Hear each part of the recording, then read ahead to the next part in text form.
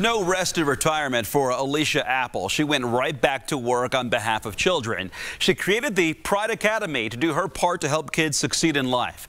This woman is seriously the sweetest. Erica Fly introduces us to the recipient of this month's prestigious Jefferson Award. It's a place where learning is fun. We are a child care, but we're much more than a child care. A place Alisia Apple envisioned to help children thrive. I retired from Eli Lilly and Company, and this was supposed to have been a hobby for me 20 years ago.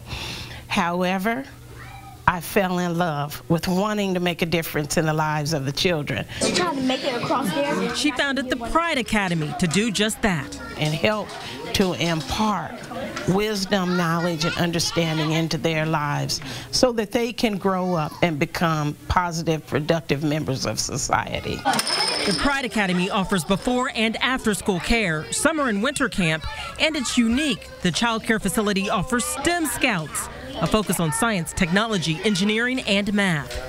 Alisia is sewing into her community. I always wanted to go back to where I grew up on the east side in the Brightwood area. So that's what I did 21 years ago. I went back in and just started with 26 children, and it grew from there. Now there are 500 kids in 4 Pride Academy locations across Indianapolis. I'm now on my second generation of children, which is a blessing. Miss Apple, for everything you do for our young people here at the Pride Academy, congratulations on receiving the Jefferson Award.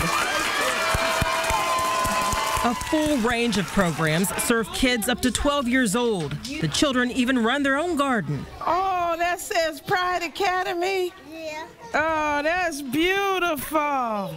The name says it all. Children take pride in their accomplishments, and that makes Alisia proud. Many people say, well, why do you take on so much? I believe God has called me for a time such as now to be a blessing to the next generation.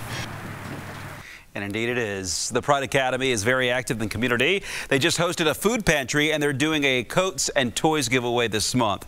If you want to nominate someone for the Jefferson Award, go to the IndyChannel.com, click the Life section, then Jefferson Awards. A winner will be selected each month.